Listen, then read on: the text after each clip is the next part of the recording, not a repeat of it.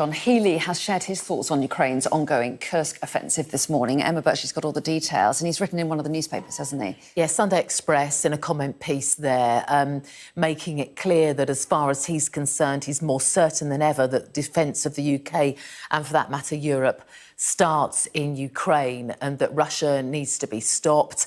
If Putin succeeds, he won't stop there. Others will be emboldened. He describes this move across the border into Russia as a bold incursion and cites Article 51 of the UN Charter, basically, which gives you the right to self-defence, and that as long as Ukraine's actions are within the boundaries of international law, then they'll continue to have support from the UK. This is what he wrote.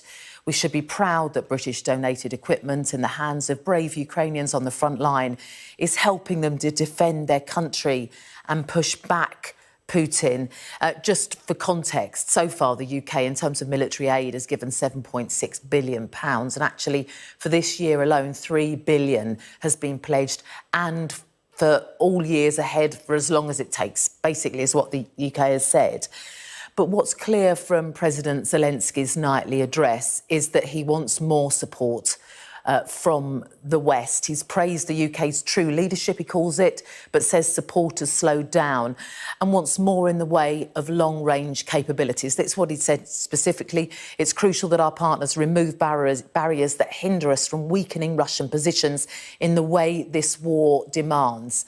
What he's talking about is restrictions in terms of UK's long-range missiles, the Storm Shadow missiles. He wants to use them to target airfields and supply lines and command posts within Russia.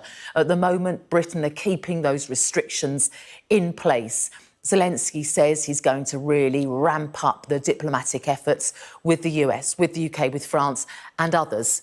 And it's pretty clear that the others will include Germany. There's speculation that actually they're about to halve military aid from next year to Ukraine. So really ramping up that pressure to continue the support for Ukraine. Yeah, and it's very interesting to see whether the UK and the US change their position at all.